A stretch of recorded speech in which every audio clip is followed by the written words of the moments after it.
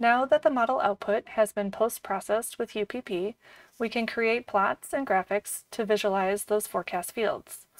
The plotting capabilities demonstrated in this system are not exhaustive, but are used to provide an example of plotting a variety of standard forecast fields. These include near surface and upper air variables, as well as accumulated precipitation, reflectivity, helicity, and CAPE. Let's go ahead and expand our Docker procedures. And since this can take a bit of time to run, let's copy and paste our Docker run command into the AWS terminal window and press enter to get it going.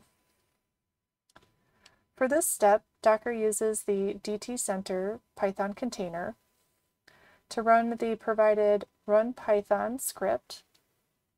And this uses shapefiles located in the data directory, as well as the post-processed forecast files produced in the previous step, located in the post-PRD output directory.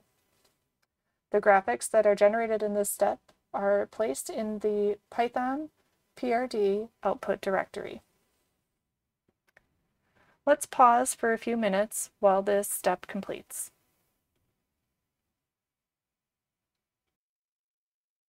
Okay, so the Python program is now done, so we can navigate to the Python PRD directory and take a look at what we have.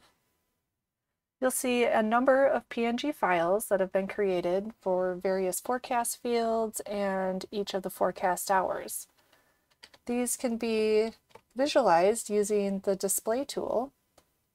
For example, let's take a look at the 250 winds at forecast hour 0.